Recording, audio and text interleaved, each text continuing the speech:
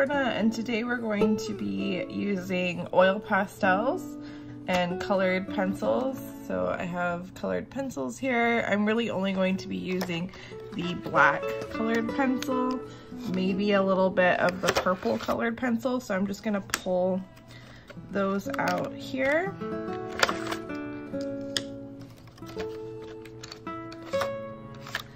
And then I'm gonna be doing a pinky sunset. So I'm mostly just going to be using these colors.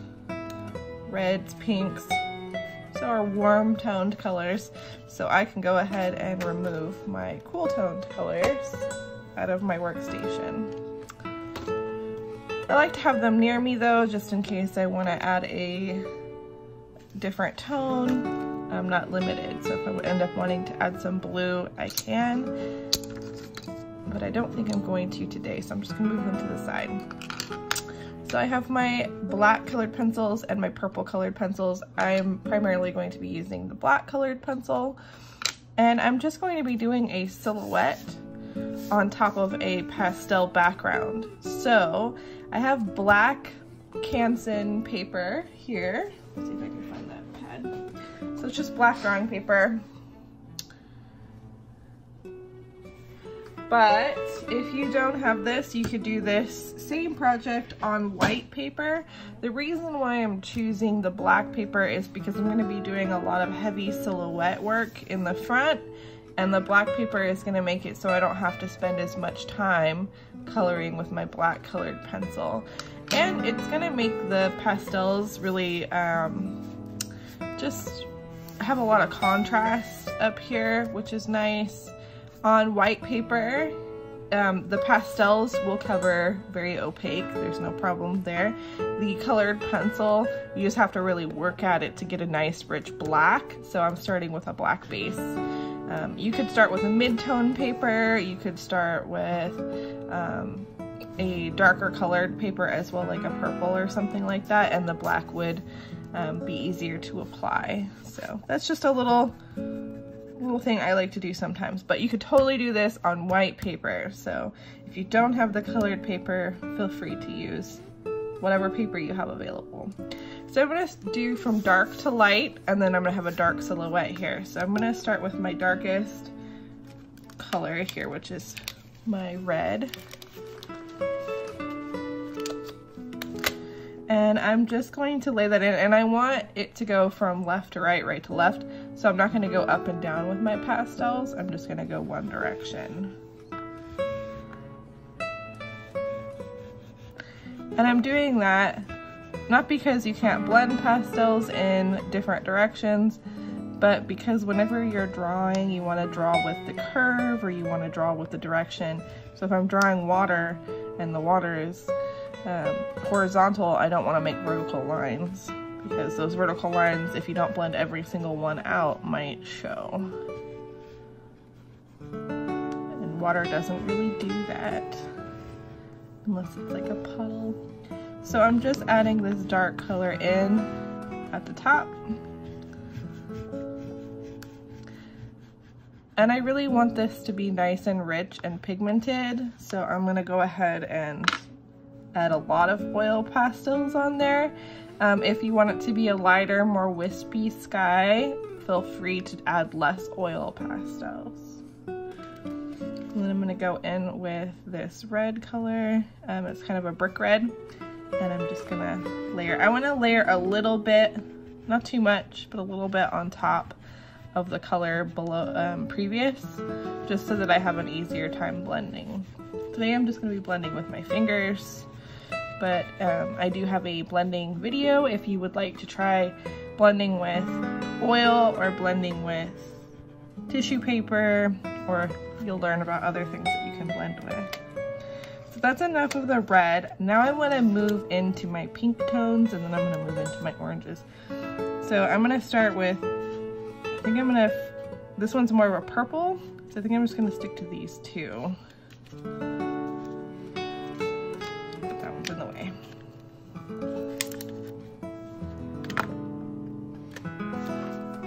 So I'm going to do my darker pink tone towards the top.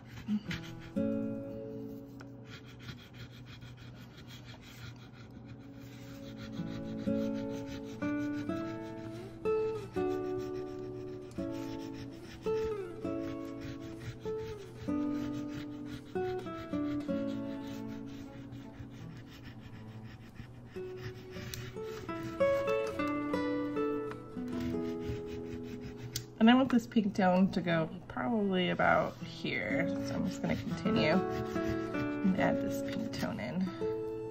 My paper wants to move around on me here.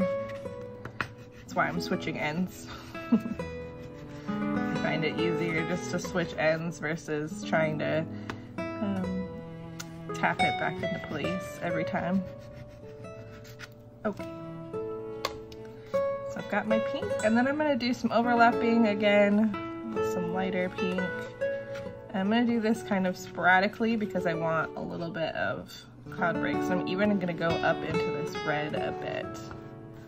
And then I'm gonna move this pink probably around here, and then I'm gonna leave some room for some oranges and yellows.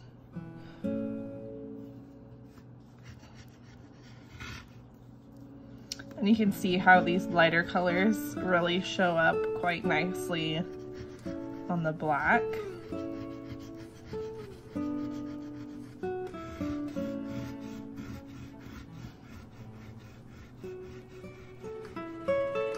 You would think that the lighter colors would not show up as much on the black, but the pastels, they really, because they're laying on top of the surface and they're not seeping in. If I were to do this with a light colored watercolor or something like that, it would seep right in the paper. Acrylic, it would actually work really well with too. I do a lot of colored pencil on black paper. I don't usually use mid-tone paper. I usually use white or black, but a lot of people have good luck with using mid-tone paper. Okay, and I want to bring this pink just a little bit in some areas down here as well, so I'm gonna add that. Okay, so now I have my pinks laid in, and I want to add in some orangey tones. So I want this peach, so I'm gonna grab this peach out, and I think I'm gonna go just pumpkin orange here, this really traditional yellowy orange color. And I want to build, so there's going to be a sun here.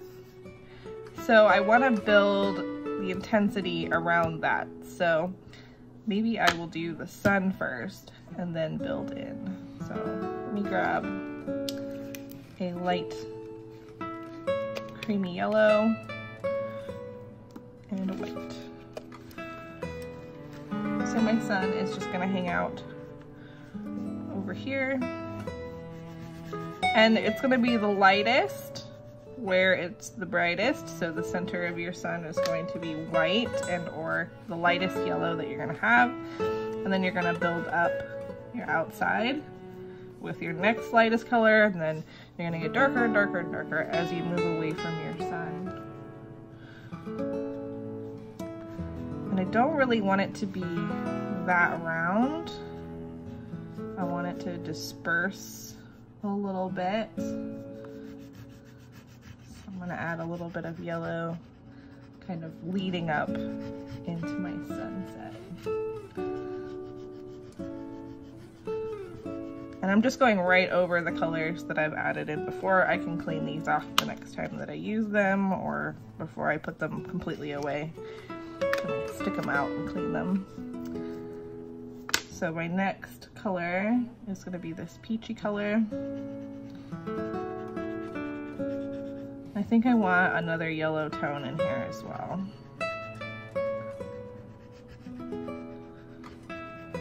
You see how it's already looking like it's getting a little bit softer and darker towards the outside of my sun.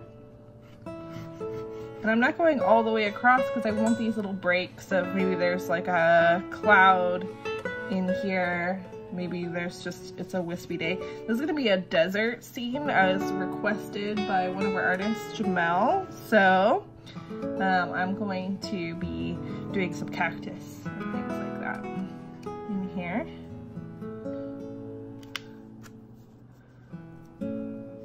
Okay, so now I'm going to go in with my orange. I definitely am going to want to build up another orange in here, maybe this darker one here as well.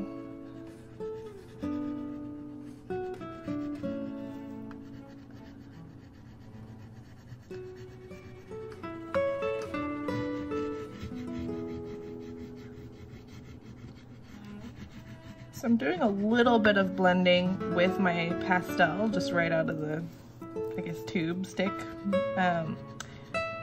by going back and forth with it here over top of some of the colors. So I'm going over the pink, that's gonna give me a nice orangey pink color. I'm going over this peachy color, and that's really gonna blend this transition. And if one of them gets covered up, I can always go back in and add, so I can add more peach in there if I really wanted to. So now I'm gonna go in with this, it's more of a red-orange color, and build up some intensity on the sides. I definitely want more yellow in here as well.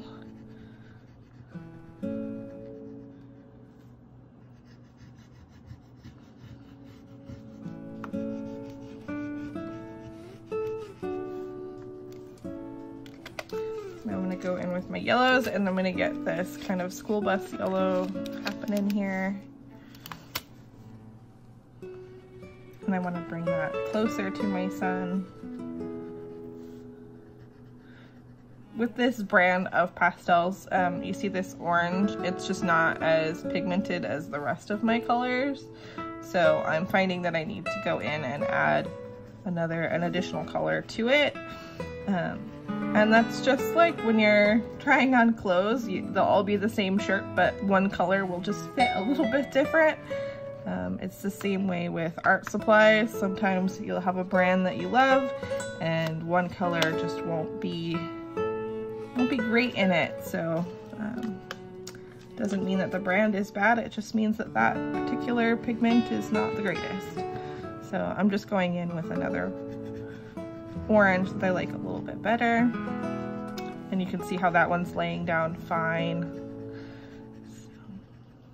So it's just that particular one.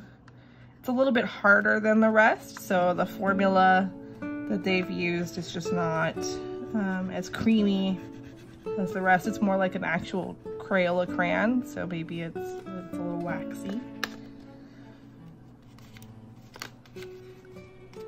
And so even if you didn't want to blend, if you left it right here, I think it would be a really cool picture.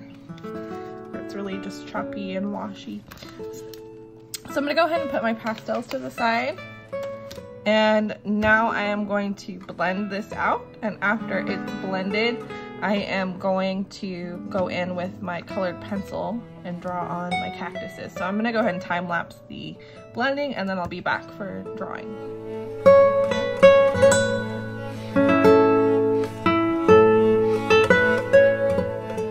Okay, so I have this all blended out. My light leaks here are going to be black, but if you do this on white paper, wherever you see this black, it's going to be lighter. If you don't want the breaks in there, you could add more pastel and cover it completely. I really like the way that this looks, so I'm going to move on to my colored pencil. So again, I have my purples and my blacks. I'm just gonna go in with my black first, and then I might add some purple later. I'm not entirely sure yet until I see it. Okay, so I left it black down here, and that was intentional because I want to do some foreground here, and then I also want some big cactuses. So I'm gonna go ahead and draw my foreground. So I'm gonna have a little, not quite a mountain, but a little hill here.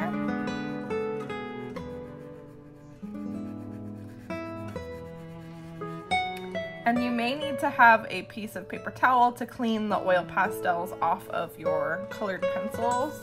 I just have some tissue here, so just in case it gets really saturated. It probably won't, but it could.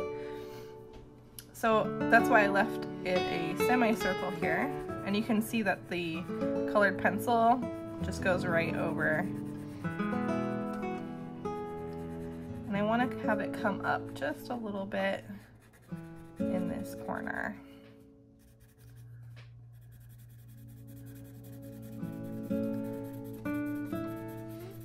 And you can see it's taking off a lot of the oil pastel that I have there, so I'm just gonna wipe that out and go over it again.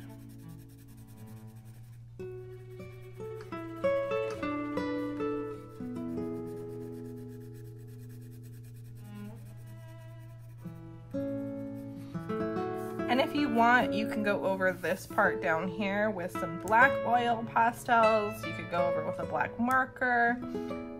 You could use the colored pencils and then fill it in with marker as well. You can't really use marker on top of the oil pastels because oil and water resist. You might want to try a Sharpie if you wanted to try that, but I recommend just using the colored pencils. And I am going to shade this all in because I don't want it to be glossy up here and matte down here. So I really want it to do that, but I'll do that later because you don't need to see me color black on black.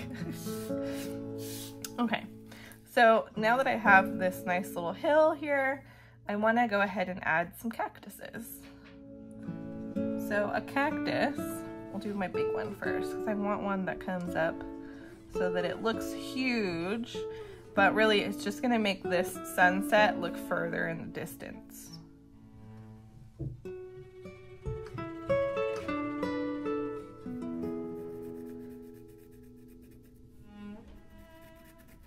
So I'm going to start by making the center of my cactus. I'm going to round it out at the top and then come back down. And this is going to have a lot of oil pastel coming off because I am scraping a bit off with my colored pencil. And then I'm going to make this look like a U shape.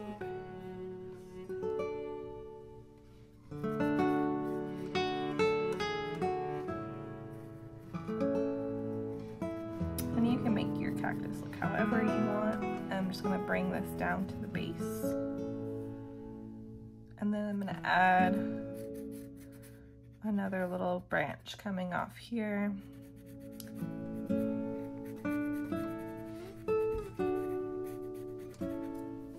And I want this to be connected. I don't want much space in there.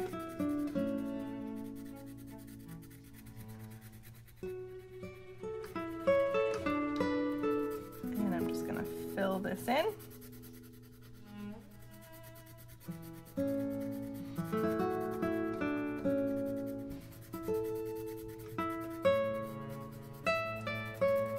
And you can see it does a really good job of covering and removing the oil pastels. So with this method, you really don't have to be precise on where you're putting your oil pastels down. You can really just go all the way down if you wanted with your background, if you're not sure of where you want it to end. And then you can just go ahead and clean it up with your colored pencil. This also works if you're trying to get fine lines like in faces and things like that. Do your oil pastel and then do your fine line work with your colored pencil.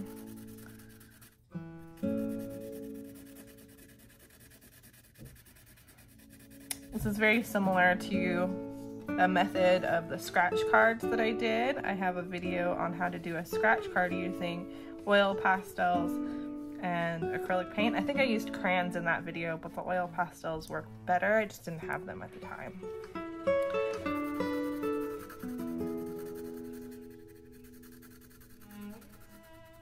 Okay, so I have a nice solid cactus here. I want to add a few little ones in here. So these are going to look even further away. So when things are smaller in the distance, they're further. When they're huge and they're up close, they're closer to you. When they're closer. Yes, Lorna. Okay, so I have some little cactuses here. Maybe I want another cactus. Another small one hanging out back here. And cactuses, they're really just, they just look like little tridents, right? Just three, but I like to add the little extra lumps and bumps to them to make them look a little bit more natural, a little less cartoony.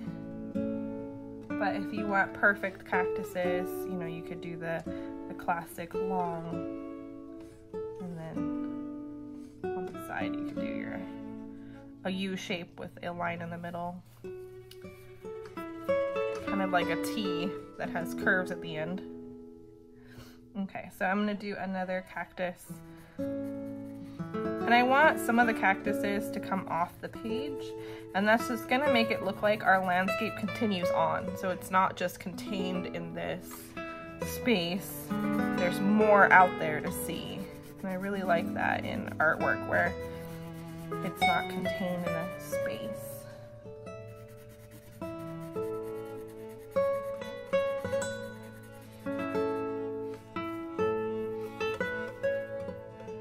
And then I'm gonna do some little grass.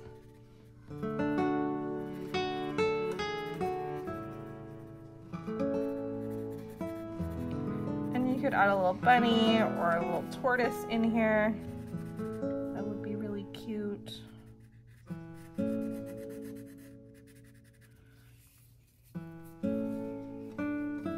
And that's it. And you can draw some little birds up here.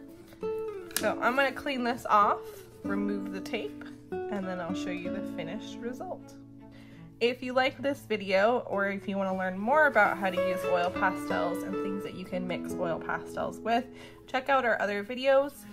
Like and subscribe so that you can see those videos, and hit the notifications so that you know when we put up new videos. Thanks for watching. Bye.